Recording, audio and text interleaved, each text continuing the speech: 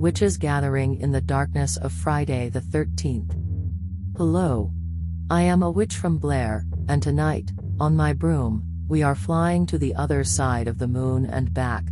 Hold on tight, and let's begin. Today, on Friday the 13th, the doors to the world of magical and dark beings open. Get ready for a terrifying journey into the world of witches, creatures shrouded in ancient legends, myths, and fear.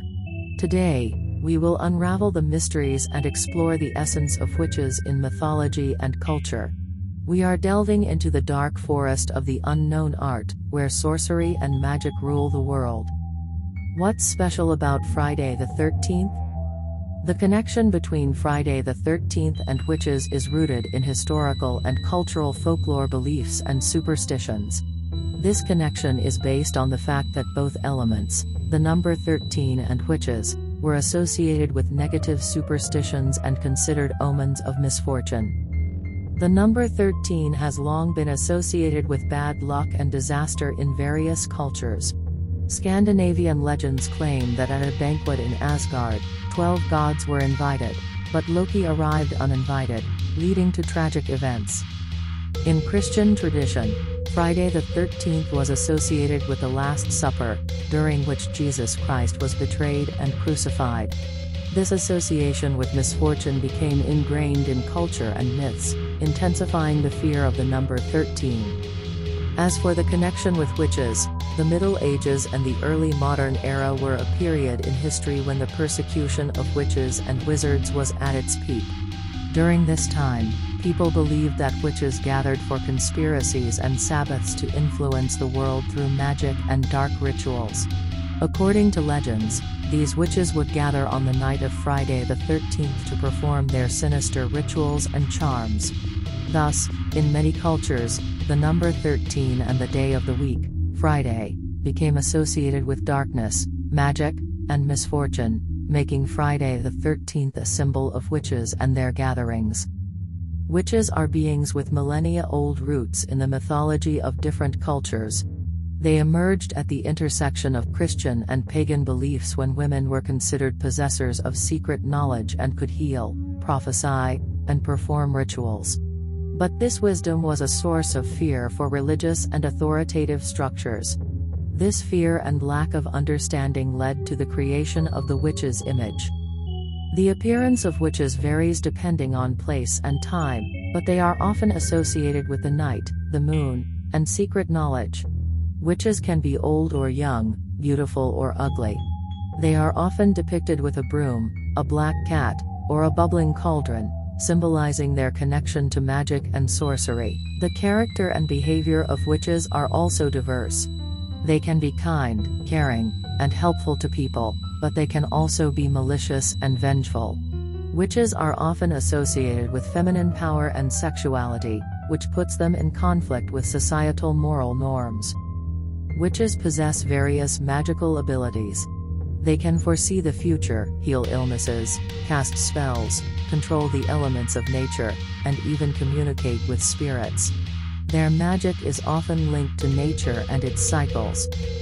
The image of witches embodies the struggle between ancient pagan beliefs and Christianity, between magic and the Church's Inquisition. Witches are often mentioned in literature and mythology, such as in Shakespeare's Macbeth or the tales of the Brothers Grimm. The relationships between witches and humans depend on the plot, but they often interact as teachers, healers, or seductresses. In mythology, their main enemies are usually the Church and the Inquisition, who fight against heretics and witches. There are many variations of witches in different cultures. For example, in Norse mythology, there are Valkyries who lead warriors into battle. Witches in African traditions may be associated with voodoo and necromancy. Eastern witches, like Japanese yurei, also have their own characteristics.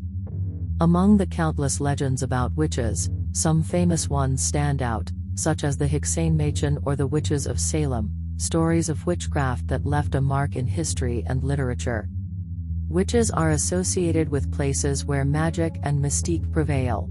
They may dwell in forests, abandoned graveyards, mountain caves, or mysterious villages where time seems to stand still. Witches have much in common with other mythical creatures like fairies, vampires, and werewolves.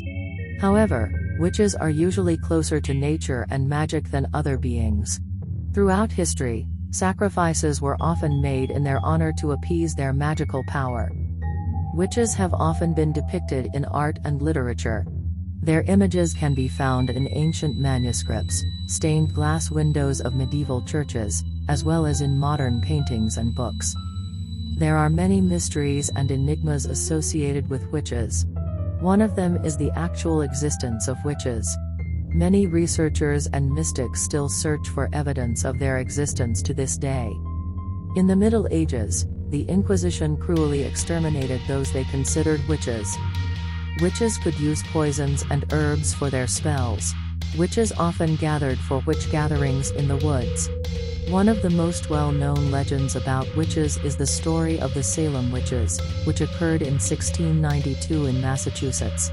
At that time, several young girls claimed to have been bewitched and began accusing other women of witchcraft. This led to mass hysteria and a large number of arrests and executions. Have you ever been to a witches' gathering? Let's take a peek behind the magical curtain that conceals all these dark events. A witches' gathering is a mysterious and mystical assembly of witches, which, according to legends and myths, takes place on the night when various magical forces converge, often associated with Friday the 13th or other magical dates. Witches' gatherings involve various magical and occult rituals and serve different purposes. Sacred rituals and invocation of spirits. Witches perform rituals to summon spirits, goddesses, gods, or natural forces. They may ask for help or perform rituals of gratitude.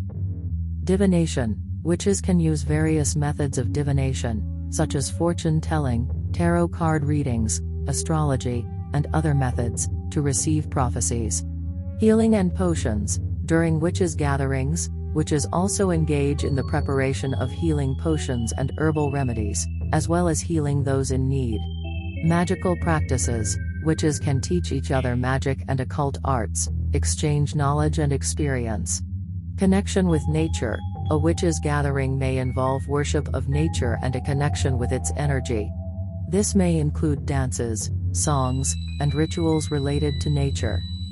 As for the participants, not only witches but also other magical beings and occult enthusiasts may be present at witches' gatherings. Witches' gatherings are often associated with communities of practicing magicians, and they may gather in secret to celebrate their rituals. There may be differences in practices and purposes of witches' gatherings in various cultures and traditions.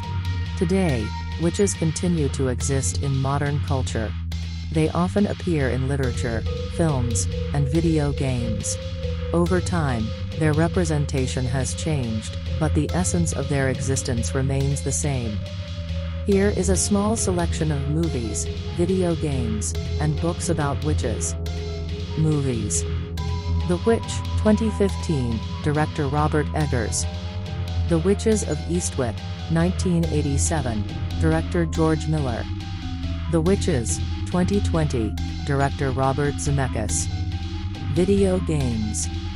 The Witcher 3, Wild Hunt, developed by CD Projekt Red.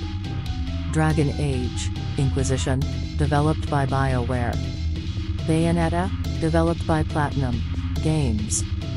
Books. The Witching Hour by Anne Rice. Witch by Christopher Pike. Witches of East End by Melissa de la Cruz. Witches permeate our culture and history, serving as symbols of female power and magic. Share your stories, opinions, and questions about witches. Do you know any girls you consider to be witches? Thank you for your attention, and remember, witches' gathering is a sin.